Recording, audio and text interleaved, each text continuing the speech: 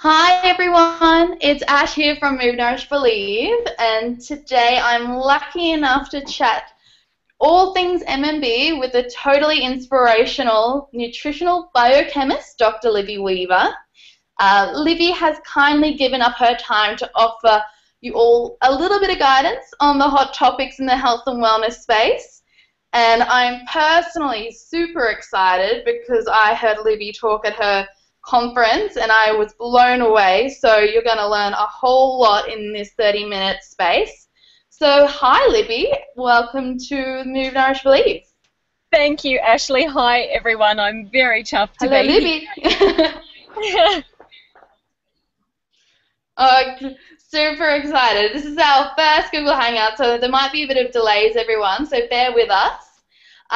Today we're going to talk about the questions you submitted to us on the blog post. So we're going to really break them down. So we're going to talk first about craving sugar, why we do it, even though we know it doesn't serve our health. We're going to talk the factors that tell the body to burn fat or store fat. I'm sure everyone wants to know about that. And finally, we're going to talk about how to make sense of conflicting nutritional information out there, because there's a whole lot, so we're going to really break that down. So Libby, let's start talking about the S word. Let's start talking about craving sugar and why we do it. Yeah, let's get into that. It's something I'm asked about all the time because for so many people, they're fantastic at making great choices for breakfast and lunch these days, and then it's in the middle of the afternoon where people feel like someone else takes their body over, and even really good intentions can just go out the window. So we've got to take a step back, because I want to help people understand that it's not always about the food, that there can be factors going on behind the scenes that lead us into choosing food that doesn't serve our health. So in this case, especially food that's really high in refined sugars.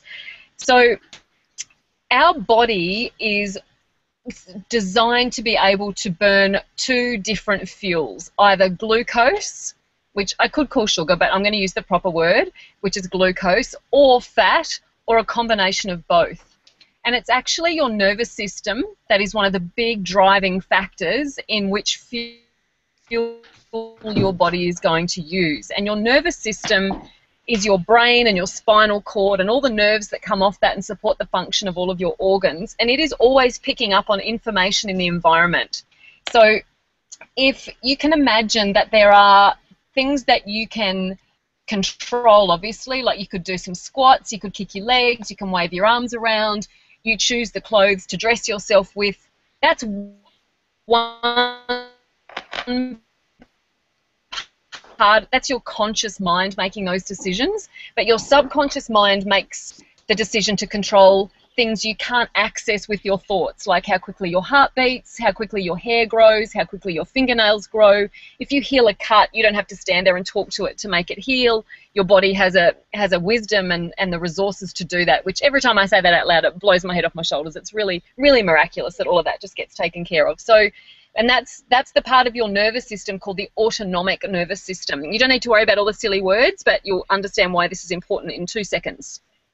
So then, within the autonomic nervous system, the part you cannot get into with your conscious thinking mind, there are 2 branches. There's the fight or flight response, which in scientific terms is the sympathetic nervous system. When that gets activated, you're in the fight or flight response. I also call that the red zone. That's adrenaline, one of our stress hormones that drives that. And when you've got high circulating levels of adrenaline, historically, that communicated to every cell in your body that your life was literally in danger. And because your body doesn't understand that it's 2014 and that you might be making lots of adrenaline in your body because you're regularly over-consuming caffeine, for example, because caffeine leads the human body to make adrenaline. And so you've got to hear me, it's the regular overconsumption of it, which is a different amount for everyone. And then the other thing that will lead people to make adrenaline today is their perception of pressure. And the reason that I put the word perception in front of the word pressure, that's because it is, even though we might not realize it. Because for a lot of people today, they have very busy lives, but they're very rich and full of opportunities and they're essentially very privileged lives because really all of our basic needs are met. And so if I give you an example from the past, I've been seeing patients for 16 years now, and when I used to say to people, where's the stress and pressure in your life, they'd say, someone I love is very unwell. But now when I ask people, they say, well, I had a week's holiday and now I've got 600 new emails and I don't know when I'm going to get the chance to deal with them. And that's busy. That's not pressure. You choose to see that as pressure. It's just that's just busy. And also you've got to recognize, take another step back from that. You worry about your emails because you've got a beautiful heart. You worry about your emails because you care. Because if you didn't care about, you don't want to let people down. You want to be efficient. You want to make sure people feel loved and cared for. So you want to make sure you're getting back to them. So it comes from a beautiful place. But we can pile so many things up today to create a meaning of pressure. And so whatever it is that's leading you to make a lot of adrenaline, because your body thinks your life's in danger, it has to power you to get out of that danger. Because historically, that's exactly what had to happen. And your body needs a fuel to give you the energy to power you to get out of there. And it's going to make a decision between glucose and fat. And take a wild guess which fuel is your fast burning fuel for your body. Between glucose and fat, it's going to be your glucose every time. Glucose is fast to burn, not our fat. So when we're always living on adrenaline, we use the glucose that is first of all in our blood, but we also store glucose in our body. We store it in our muscles and in our liver. It's called glycogen. And so if you're starting to get a bit low on your blood glucose, your body will release the stored glycogen and convert it back into glucose to supply you with the fuel to get you out of danger. But you're not in danger. You might be sitting at your desk going, oh my goodness, I've just got 3 new deadlines that I wasn't expecting today. You've made a heap of adrenaline. Your body then releases a whole lot of stored glucose, but you're just sitting at your desk. You're not mobilizing it. Because if you think historically, when we had all that adrenaline, we would escape from the danger or fight the fight. So we were moving. So when we move, we're able to utilize some of that adrenaline. But again, it's another key reason why movement is so important, is because we're going to be able to utilize that. So when I'll tell you another story just to really bring this message home. Sure. Which involves the other part of the nervous system. So the red zone, the fight or flight, the sympathetic nervous system, you always use our glucose as fuel area. But when we activate the other part of the nervous system, the parasympathetic nervous system, which is where we rest, it's where digestion is optimal, it's where all the repair mechanisms in the body go to work, it's really critical for reproduction. It's what I call the green zone. We burn our body fat very readily when we are in the green zone because your body feels safe. Now, what leads us to be able to activate that part of our nervous system to communicate to our body that it's safe? This sounds crazy, but it would take me about 3 hours to explain the science, which we don't have right now, so I'll just give you the top level piece of information. It's actually the length of your exhalation is what will act. The longer your exhalation, with a lovely long exhalation, you will activate your parasympathetic nervous system, the calm arm. So a really healthy person swings between the green zone and the red zone. There's no problem about going into the red zone. You just don't want to live there. And then when you've finished whatever you're doing in the red zone, you want to come out of it and you want to mostly live from that green zone. So someone with a very balanced nervous system is able to utilize fat and glucose as a fuel, and that is very healthy. This next part of this, and where this relates to sugar cravings, is because glucose is your get out of danger fuel, your body wants to make sure that your sugar reserves, your glucose reserves, stay nice and full in case there is some danger. So if someone weighs 70 kilos, that person will store about 2,500 calories of glucose in their body as glycogen. That's the fuel reserve for that, about 2,500 calories for someone who weighs about 70 kilos. But for that same person, they will store about 130,000 calories of fat, which is why we can survive for quite a while without food. Not that I'm suggesting that for a second, but just to explain that, we've got great reserves there. So when your sugar reserve gets below about 3/4 full, your body's desire for it gets switched on because it needs you to top up that sugar reserve. And if you don't have nourishing things on hand, that's when you can tend to go for the quick fix. That's where you can tend to go for something that doesn't serve your health. So we've got to make sure we're making sure that we don't live constantly in the red zone, because if you keep doing that, if you keep living on adrenaline and living at such a fast and frantic pace, your body's going to get the message that it always needs to use its glucose. We want to be able to use both fuel sources. So that incorporating more restorative practices, more breath-focused practices into your life, if you are someone who is really go, go, go, go, go, you've got to bring some balance into that. I always say with movement, whatever you resist is usually what you need.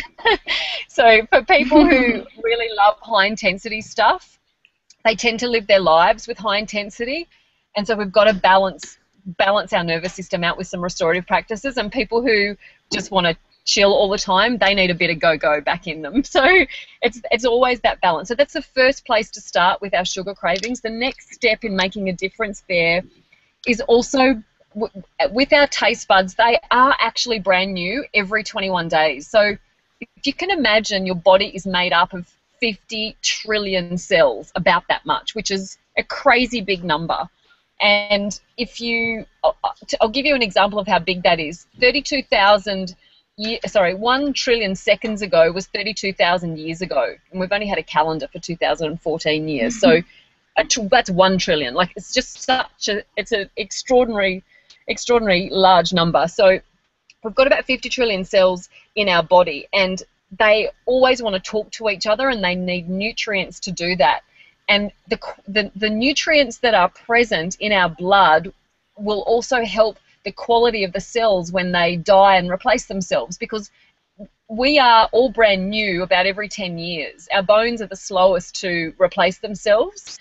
But so our skin, the outer layer of our skin, is all brand new every 28 days, which is why we can make a big impact on that when we step up and take even better care of our health for such a short period of time. And it's the same for our taste buds. They're all brand new about every 21 days.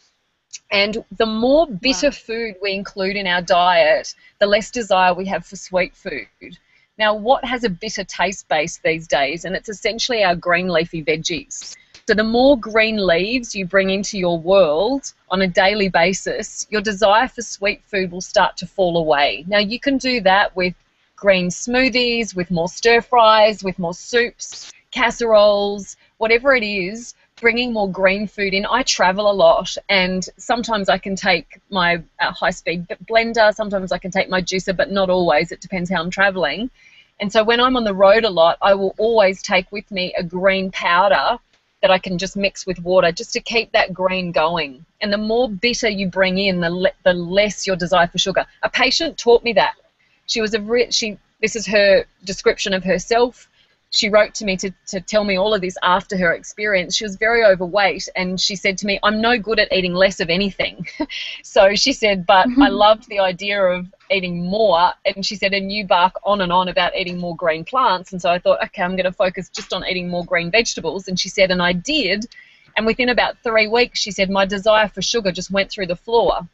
And she said, and so it didn't even feel like an effort. I didn't even feel like I was concentrating on going without. She said it felt effortless. So that can be a really lovely transition. For some people, it is a decision. For some people, this is sort of my third strategy. For some people, it is just, I'm going to decide to not do that. I know that I'm precious. I know that without my health, I have nothing. When it comes to food, I am just going to raise my standards from this point forward.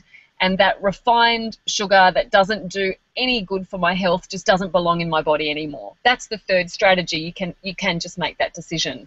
But the reason I wanted to give you the other two first, so bringing more calm in and amping up the green plant content, is because for a lot of people, they've tried to make those decisions and it hasn't stuck. But I do know that there are people out there that do make those decisions, and that's all they need. So there's 3 strategies to really decrease your desire for those sweet foods. And probably the final thing I'd say on that topic is there's nothing wrong with having something that's sweet in its flavour. And so, for example, if you want to choose food the way it comes in nature, that is naturally sweet, then I have no problem with that, unless it's a really, really bad habit that you're trying to break. So if you're someone, for me, because we've eaten fruit as a human race, we've eaten fruit for a very long time. One of the big problems, though, is that people were massively starting to overconsume it. So the current recommendations say that 2 pieces a day is all we need. And I was meeting people that were eating 5 or 12 pieces of fruit a day, and it's just too much fructose. So there are people who definitely do better without fructose in their diet because it ferments in their digestive system. And so for those people, 0 fruit can be a great way forward.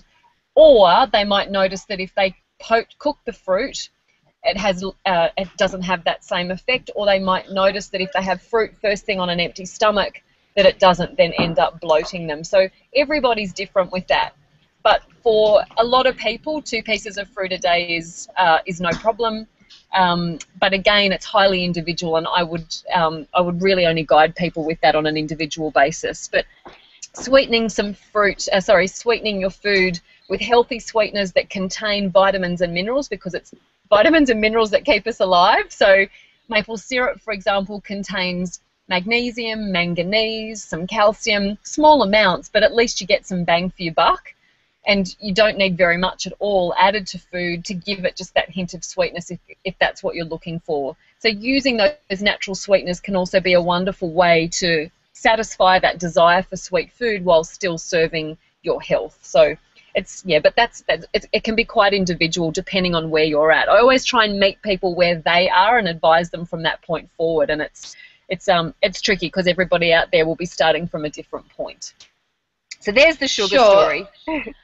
And with the fruit thing, is there some fruits you suggest to your clients that are, a little bit more forgiving on the body, or are you sort of, embrace all fruits in all their glory?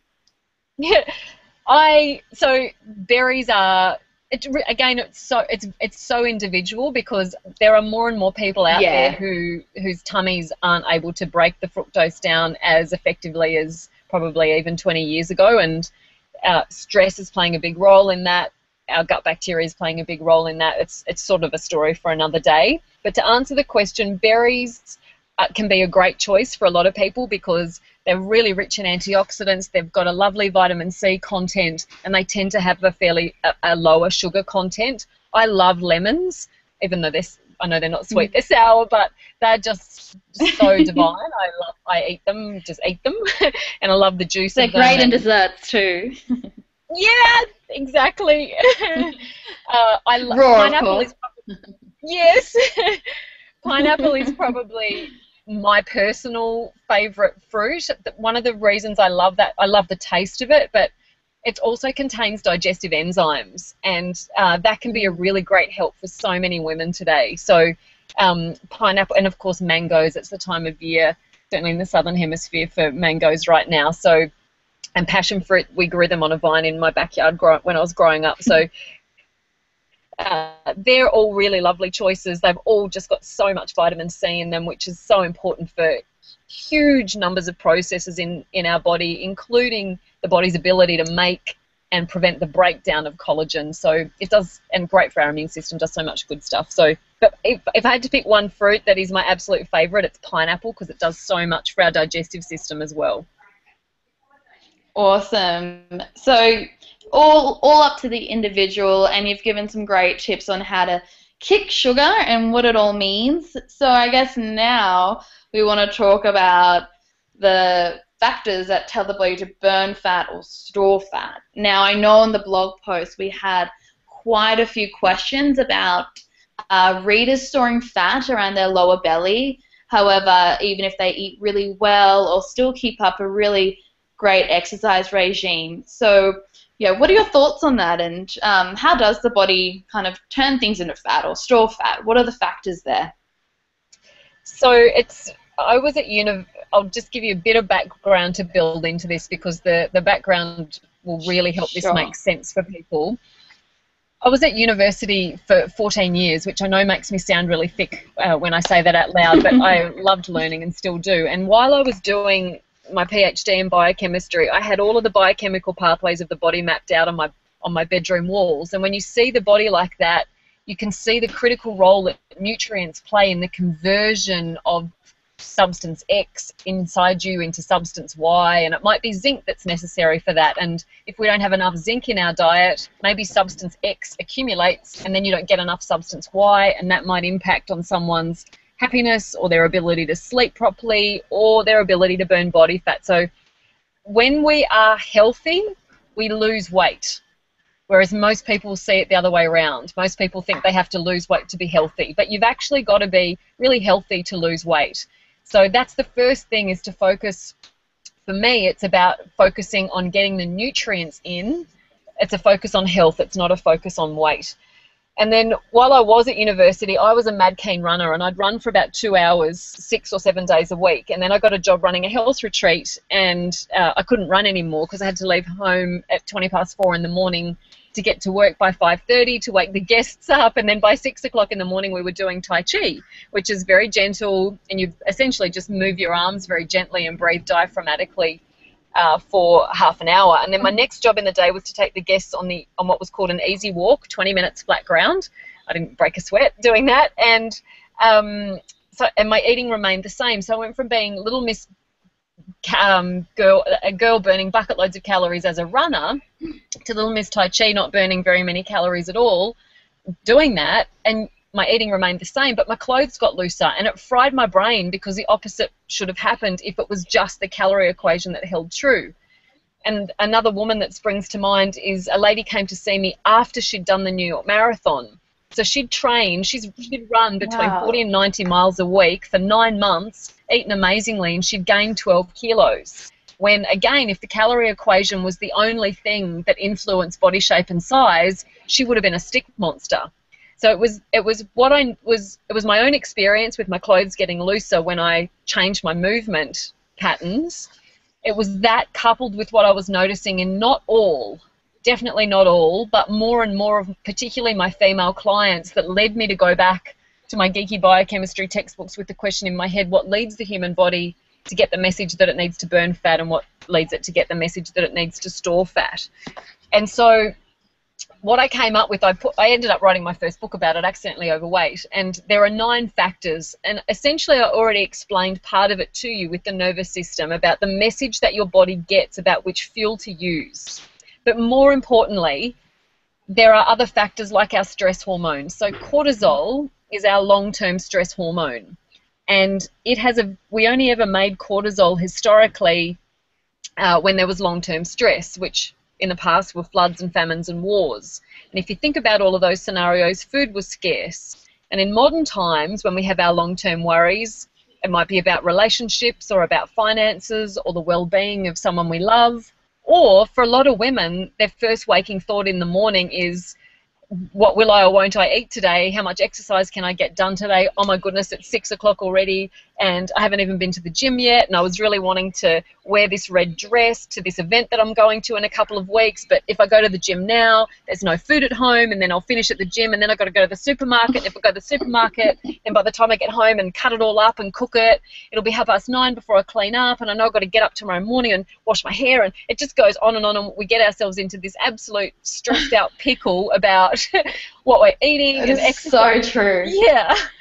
And that leads us to make even more of this stress hormone. And cortisol, historically, because it had to get us through tough times and lean times, it slows our metabolism down. It actually breaks our muscles down, which slows our metabolism. And that's because historically, if you were a stick monster and there was no food in the world, then you have more chance of not surviving the famine. But if you've got more flesh on you, you're probably going to get through the famine better than other people. So cortisol has really good intentions.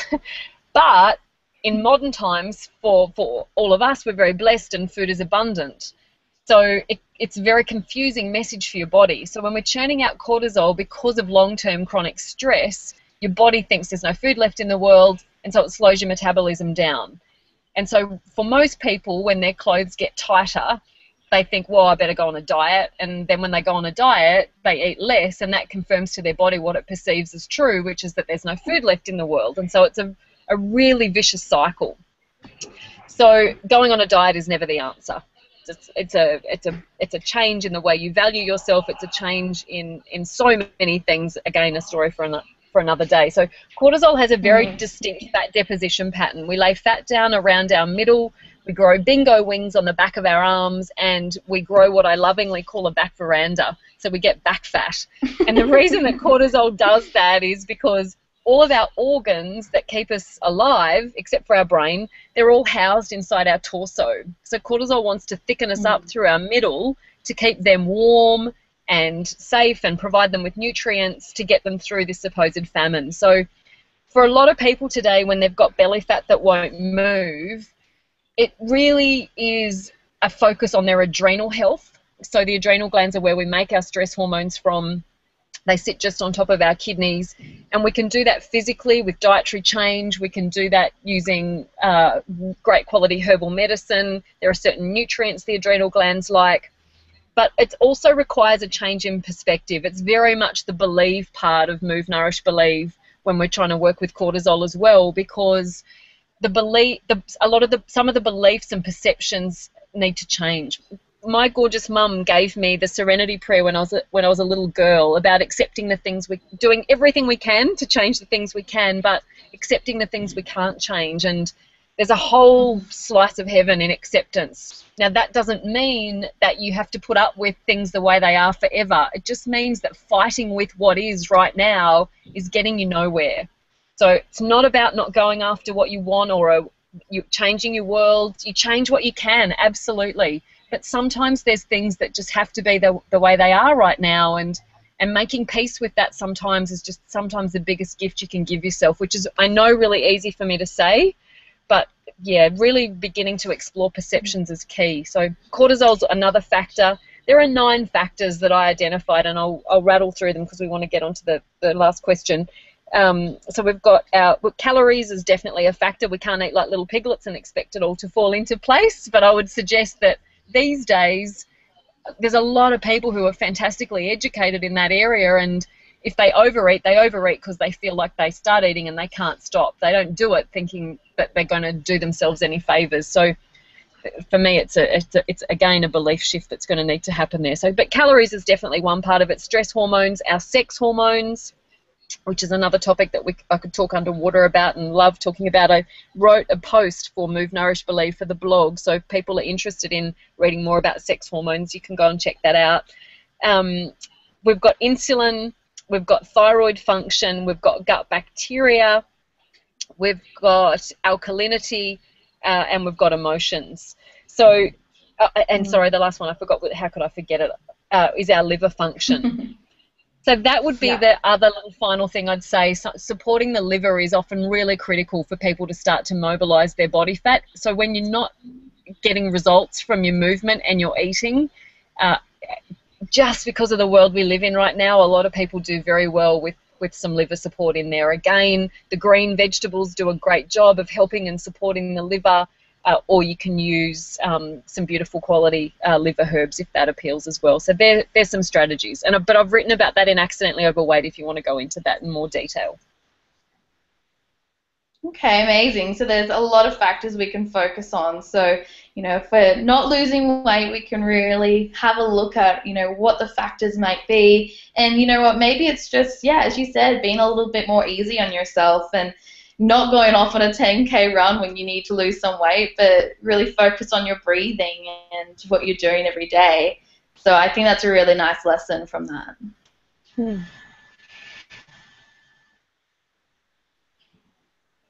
Okay, so we might go off to the next question. So the next question is all about making sense of conflicting nutritional information, and there is a lot out there. And probably the first one I might bring up from one of the questions in the blog post would definitely be the whole fat debate. So a question from one of our readers states, what do you think matters more, less calorie consumption or eating healthy foods?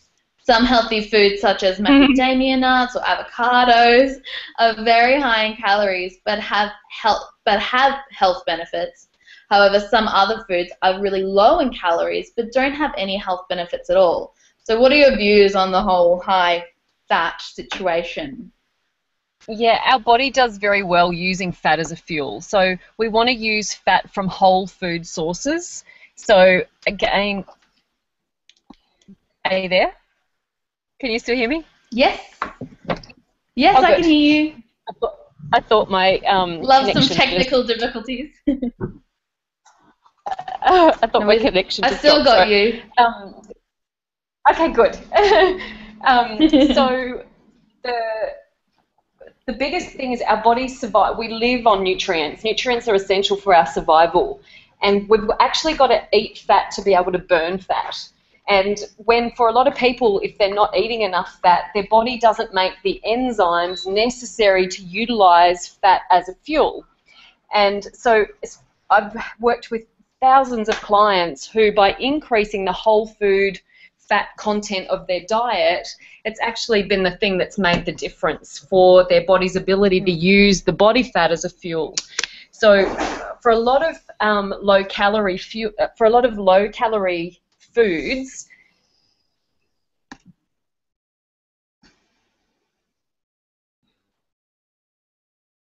Hello?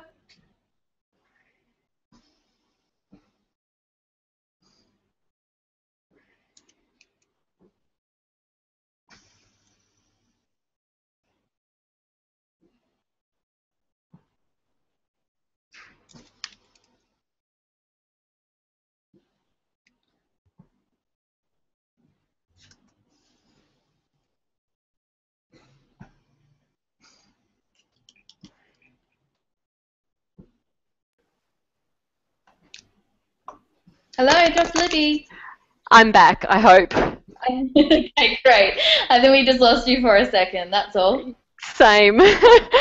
So I'm not sure how much you heard, but using the body survives on nutrients, and we also use the fat from whole foods very efficiently as fat as our fuel. So it can be game changing for some people to increase the fat in their diet from whole food sources from a fat burning perspective. I've seen that change in countless people, but it changes because of the fuel preferences of the body biochemically, but it can also change the desire for sweet food. Again, I have found with so many people when they've been following a low calorie diet or a focus on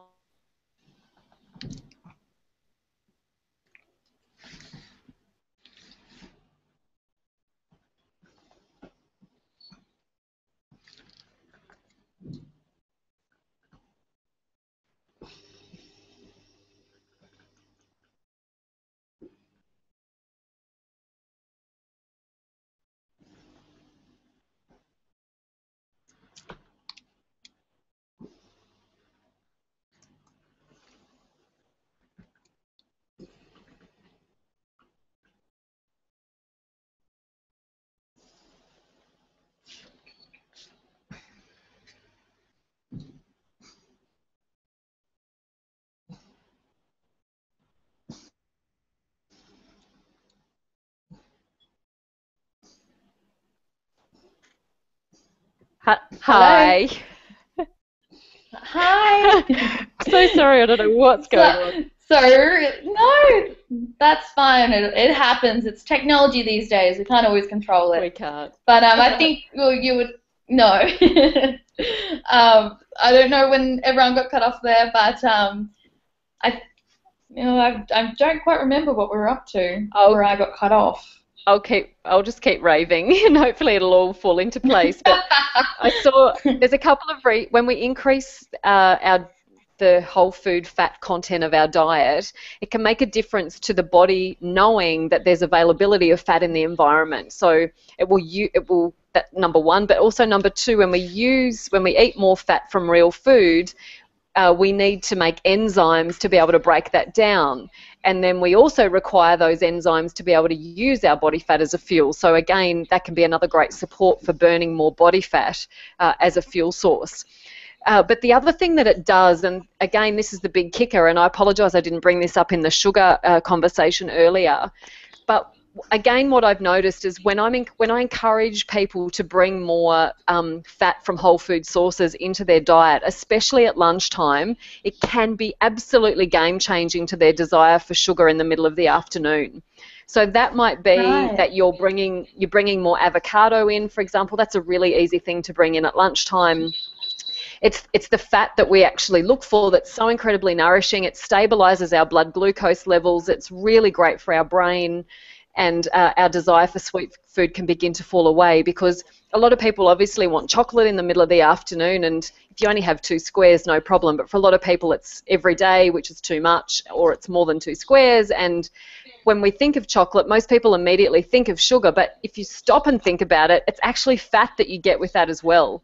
And I believe that when a lot of people are actually craving more fat in their diet, so we've got to make sure that we're supplying our body with the fat that it needs. I remember very clearly when I changed, I just was really, my taste buds wanted more of it, and I knew it was, I shouldn't say my taste buds, it was my body. I knew it wasn't just my taste buds going, yum, I want that, because it was really healthy food, but I wanted food that had a higher fat content, and it's very nourishing, it's very good for our nervous system, it's very good when we have busy lives to help us feel and experience calm, but it is also absolutely fantastic for us to be able to burn body fat. So my focus is very much on including fat from whole food sources, not counting calories, because it's the nutrients in real food that keep us alive. And as the person who wrote the question pointed out, a lot of processed low-calorie foods don't contain any nutrition. In fact, they can contain substances that might potentially take away from our health. So my focus is very much on real food.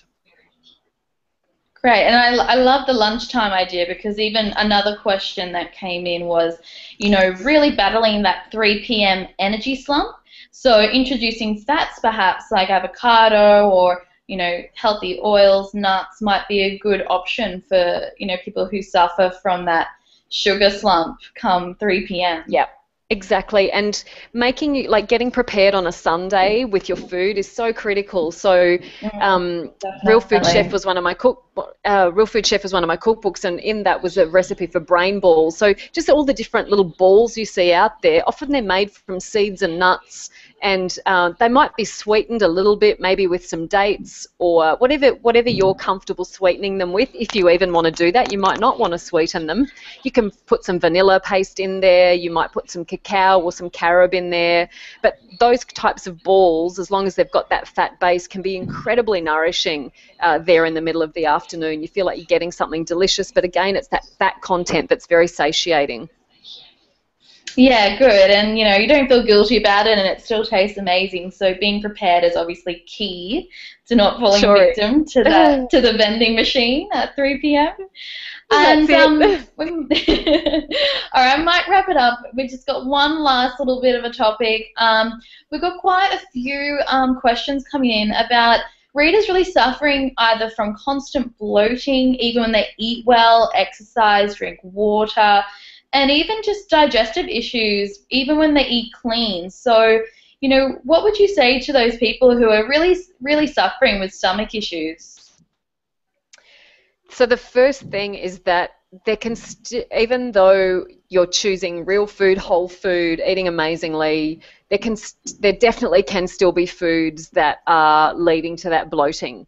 So they can be random foods that you just wouldn't pick. But I also don't want people to become obsessed, and because that's also no good for our health. But it's about, for some people, there are patterns. So you can absolutely pinpoint it, that after you eat an apple, for example, you'd notice that always bloats you. So that's your body simply saying, right now, apples aren't your friends, you need to probably take a break from them, or try some of the strategies I talked about earlier. Try them just on an empty stomach, or cook them, or simply omit them. But it doesn't mean forever. It might just be right now. So it's noticing the patterns, if there are patterns. For other people, though, it's not food at all. It's fantastic that they're eating so clean and eating real food, and so it's not food at all. It's what I was talking about earlier with our nervous system. So if we come back to the red zone, green zone picture, when we are in the red zone, when we're living on adrenaline, because normally we have a fantastic blood supply to our digestive system, and that supports the fantastic breakdown of our food and maximum nutrient uptake and absorption from our food across into our blood supply. But when we are living on adrenaline, because your body thinks your life's in danger, it diverts that blood supply away from digestion to your periphery, to your arms and your legs, because that's what's going to power you to get out of danger. But you're not in danger, but now your digestion's compromised. And so for a lot of people, they live on adrenaline all day, every day in modern times because of the immediacy that they feel that they've got to deal with things. So many people today they'll say to me, there's not enough hours in the day, everything feels like it's urgent, when if you took a step back, you'll be able to see that it's not that way. And so again, that's where that change in perspective comes in. But it's very difficult to get that perspective when we're wired on too much caffeine or just constantly focused on or feeling overwhelmed with pressure. We've got to be able to change that perception. So when we live in the green zone, when we activate that parasympathetic nervous system, when we do some breath focus practices, or it might be that every time you stop at red traffic lights, instead of checking emails or social media, it's at red traffic lights that you do your diaphragmatic breathing, whatever it is. But breath focus movement classes are so fabulous. But it's not just while you're doing those movement classes that I want people breathing like this. I want people to live like that and then just access the red zone when they need to and then come back out of it. Because when we're in that calm place, when we're in that green zone, our digestion is so fantastic because it's really well supported. So I often notice that I've got to sometimes change someone's diet when they're constantly bloated, but the other part of that picture is very much getting back into that calm aspect of the nervous system. The third factor, and there's quite a few, but the third factor I'll identify today, I talk a lot about this in Rushing Woman Syndrome, another one of my books, but the third factor that I want to highlight to people today is sometimes if we travel or we get a different water supply, or the example I use is barley belly. Sometimes when we travel to a country, we might get an upset tummy while we're there. It resolves, but then our digestive system is never the same again, and we feel like even a drink of water bloats us. So sometimes it can be what I will broadly call a parasite that's still there. So there's a type of, it might be a bacteria or a fungus or a parasite that's in our large intestine now that just isn't supposed to be there. And if that's the case, then it might be wise to see your GP, or you could see a natural health practitioner, and they will probably use antiparasitic or antimicrobial herbs, which again I've been doing with thousands of patients over the last 16 years with usually great results. So it's about getting to the heart of your matter. That's true for everything with our health. It's getting to the heart of each individual's matter to get the medicine in inverted commas, whether that is the way, it's about, looking at it from every perspective, the way we eat, drink, think, move, believe and perceive. All of those things often need to be explored with the different things that people are experiencing.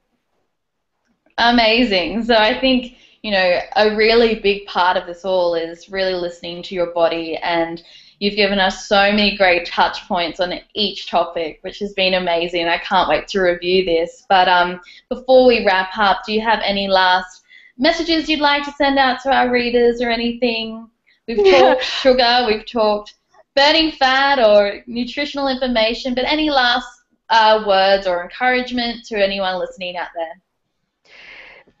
It's the whole move, nourish, believe concept is just, it's so important, and it's simple, but it's so effective to embrace it, because it involves all the areas of our health. Because for a lot of people, when they're just focused on the way they eat, so essentially the nourish part, it can become, a lot of people today get really obsessed about it. And if you label yourself by the way that you eat, you can miss out on the messages your body gives you about something it might actually want you to be including. So rather than get this big idea about I only eat this way, really pay attention to your body and supply it with the foods that nourish and energize you.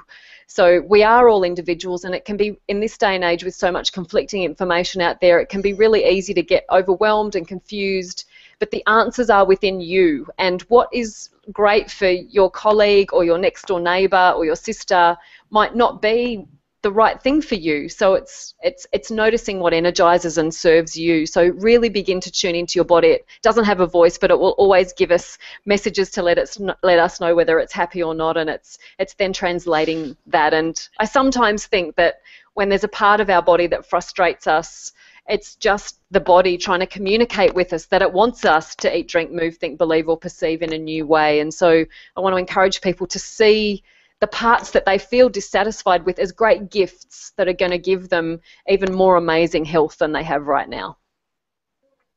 Ah, so amazing. Thank you so much, Dr. Libby.